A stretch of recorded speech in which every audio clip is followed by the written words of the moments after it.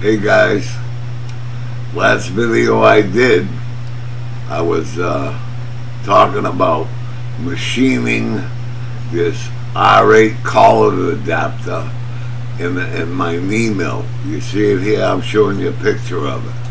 You see from, well, let me blow this up a little.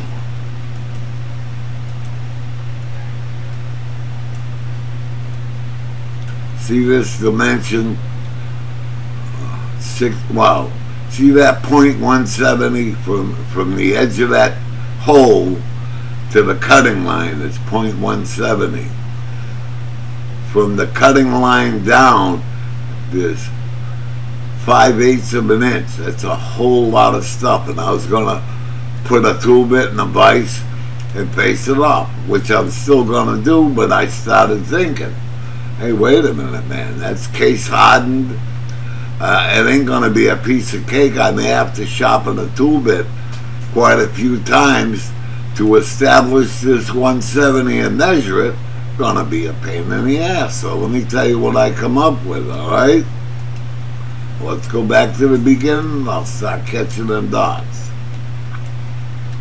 See this purple hole here? Well, let me see. See where the mouse is? That purple hole there? That's a tap drilled hole for the set screw. The set screw you see here, alright? It's a tap drill hole. I measured it with a digital caliper. It measured .571, alright? I did all the calculations from it, you know, which you saw me do, right? The key to all of this is that .170 dimension. Let me blow it up again. See that .170 dimension from the tap drill hole to the cutting line? That's what that's all about. That's key to all of this. Put a pin in it. Alright, so I figured, well, how am I going to measure that? You know, with the tool bit and a vise and the digital. I'll be standing on my fucking head. I come up with this idea. I'm going to turn a pin. Well, I got to blow it up again. What an asshole. That 571 is the tap drill size. I'll turn the pin up. 571, it's got to be within a couple of thousandths. I'll fit it in the lathe. Alright, to get to a 170, see the 170 here? From the OD to that diameter, that OD has to be 911, alright? And I'm showing the lengths here, right? So, let me go back. I'm gonna, this stupid bastard.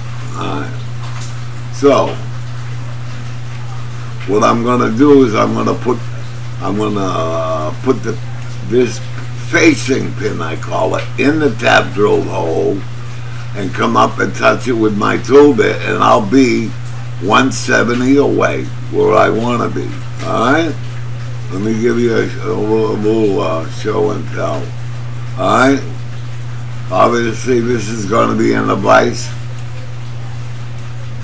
And I'm going to take this, you know, this is going to be bi-directional. I can turn this or face this way or that way, whatever, until I get to that line. You see it?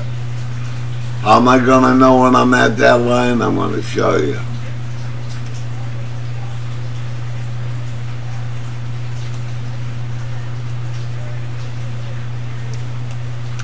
Over here I turned that collar 90 degrees and I made the tap drill hole right here. Here's what I'm gonna do.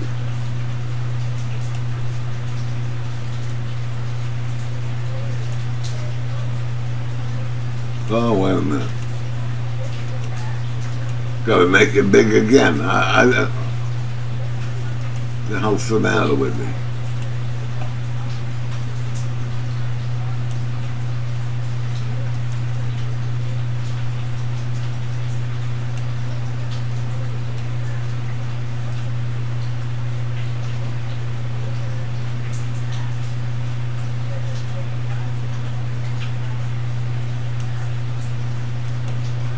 You see? That, I don't show this right, but that diameter is going to fit that tap drill hole, and then I'm going to come up with my knee and touch the tool. When the tool bit touches this, that's pay dirt. Are you digging it? Huh? Let me go back.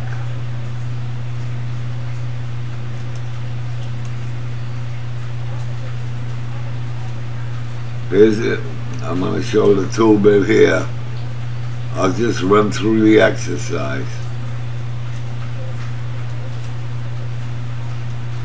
You see this red line here? I'm showing, well, whatever, it doesn't matter.